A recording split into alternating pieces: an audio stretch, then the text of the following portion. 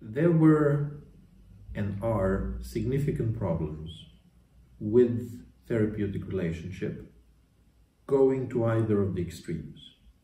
One, where analysts tend to be completely absent from it, so that the relationship is too impersonal, and psychoanalysis has been criticized for this. The classical psychoanalytic model was.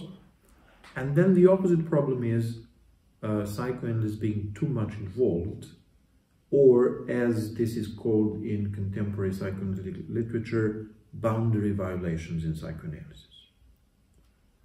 This is something that also has been described very often in popular literature or culture, in movies and elsewhere, and ranges from too much support in a way that is too friendly, almost parental, to asking patients or demanding of patients to do something for the analyst, be it financial or actually some form of activity, and to what is most frequently discussed, sexual boundary violations.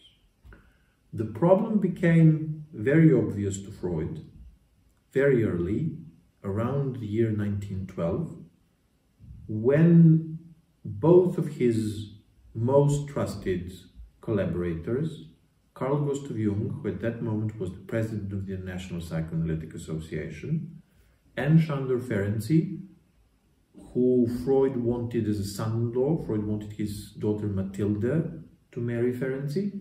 Both Jung and Ferenczi got involved with female patients. In Ferenczi's case, at least briefly, head over heels in love with one of his patients, and in Jung's case, possibly even a series of affairs that lasted for years and decades later.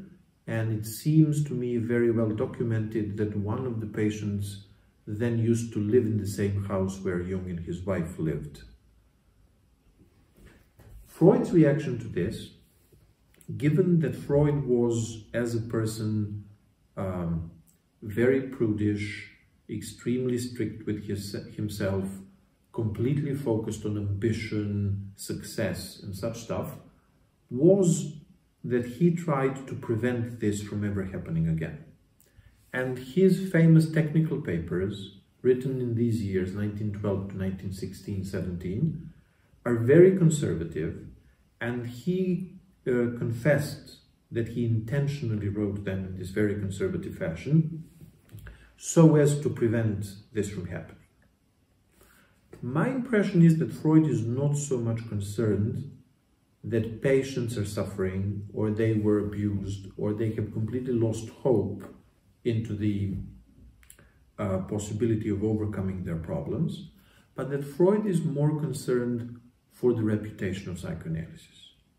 Because at this time, psychoanalysts, in 1910, there were 50 psychoanalysts present at the conference when they founded the International. The world of the university didn't accept psychoanalysis, the world of psychiatry didn't accept psychoanalysis. It was generally accused of being a Jewish science, so in a way Freud felt isolated. And he felt if people start thinking of psychoanalysis as a place where doctors put young female patients on the couch until they fall in love with them and they can have affairs with them, the movement, the discipline would be completely destroyed. The technical papers worked to a large extent to make psychoanalysis of the coming decades very rigid, to the level of many analysts around the globe not saying good morning, not saying have a nice weekend, not communicating or sharing anything with the patient outside of the 45 or 50-minute sessions.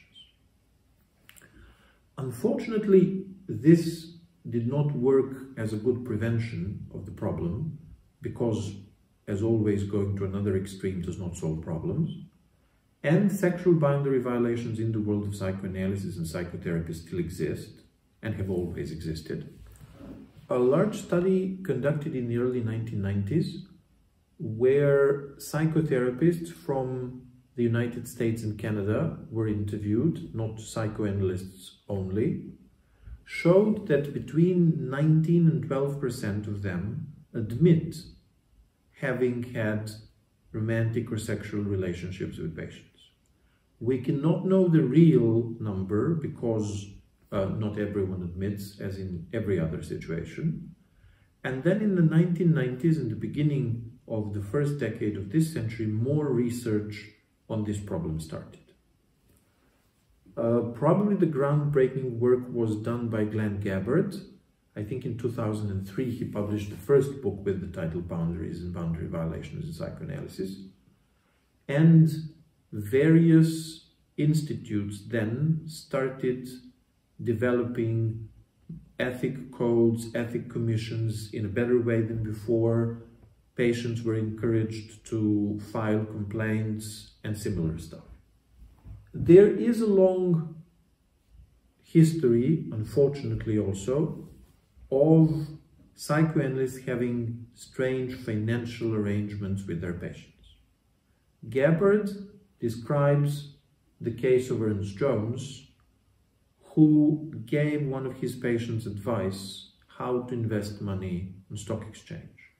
And when the patient, and this happened in the session, and when the patient earned a lot of money, Jones wanted a share. He wanted a percentage.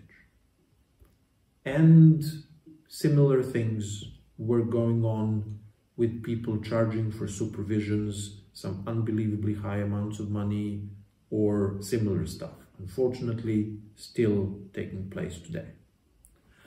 On a less malignant side is the situation of many analysts who care about their patients beyond the limits of what's professional.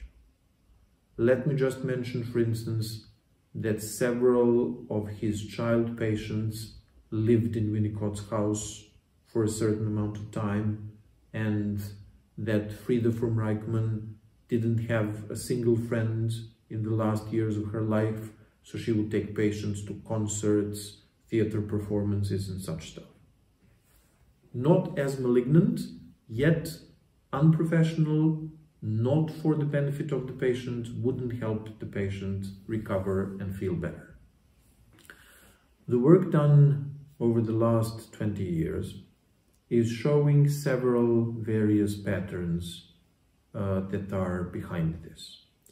One of them, very frequent, is the utter loneliness of many psychoanalysts and having no social life outside of the office. Having no family, friends, pastime, hobbies, exercise, travels, unrelated to psychoanalysis.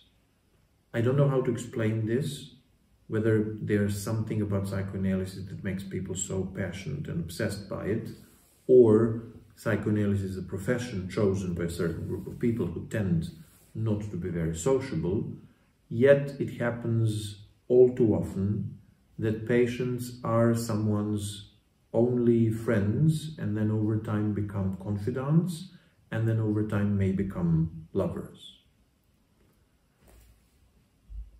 The prevention of this should seem obvious, I think, and it is on the one hand in constant intervention and preferably supervision as well, but also in defending your private life, your time, your social relationships, your interests that are completely unrelated to the work. The other thing might be that there are people whose personality structure is too problematic and to whom personal analysis and supervision cannot help enough, so that their dark side, to put it metaphorically, will never disappear. Here I'll mention briefly the case of one of the most famous persons in the history of psychoanalysis, Ernest Jones, Freud's biographer, one of the members of the secret committee and so on, about whom we now have a lot of evidence from the various archives in the UK and in Canada that he did many highly unethical things. The researcher Philip Kuhn from England has published several papers on this, where the accusations of primary school girls against Jones as a physician, as a medical doctor who worked in these schools, both in England and in Canada, are well documented. And to the best of my knowledge, this was never discussed within the Freud's inner circle or the International Psychoanalytic or everywhere.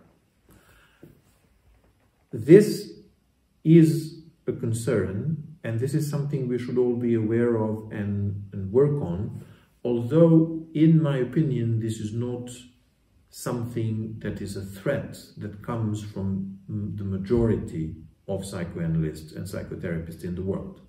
We should be aware that it exists, and we should have prevention mechanisms, and we should have ethical codes that will suspend people from work who cannot be helped. But that is not the major problem.